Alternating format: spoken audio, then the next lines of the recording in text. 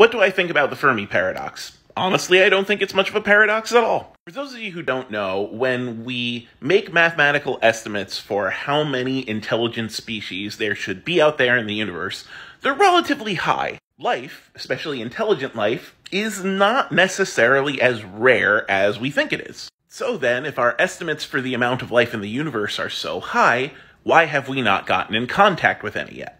And to that, I say to you, the speed of light is a bitch. If you take, say, all the civilizations that the Drake equation ends up predicting — the Drake equation is one of the equations we use to predict intelligent life out in the universe — and spread it all among the observable universe, you still don't get a frequency that is high enough for any two civilizations to contact each other at sublight speed. Now, one of the things that the Fermi paradox says is that even if we only traveled at sublight speed, you could travel across the Milky Way in millions of years. To which I say, entropy's also a bitch. There's likely no system sophisticated enough that can keep an entire species alive for millions of years in the vacuum of space. And even if there were, it is very unlikely that a civilization has kind of taken that leap of faith to just travel millions of years out into the nothingness to stumble upon us. Like, there's a presupposition that civilizations, even advanced civilizations, will find value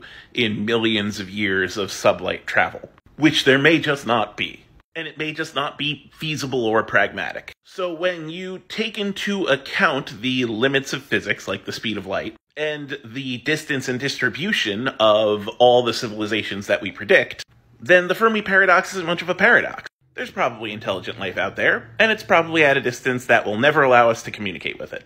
Them's just the breaks. It's a much better explanation than some of the other proposed explanation, like all the aliens hate us because we're violent or something. Look, we suck, but I'm not giving better odds to extraterrestrial civilizations for being non-violent and peace-loving. They're gonna hate each other just as much as we do.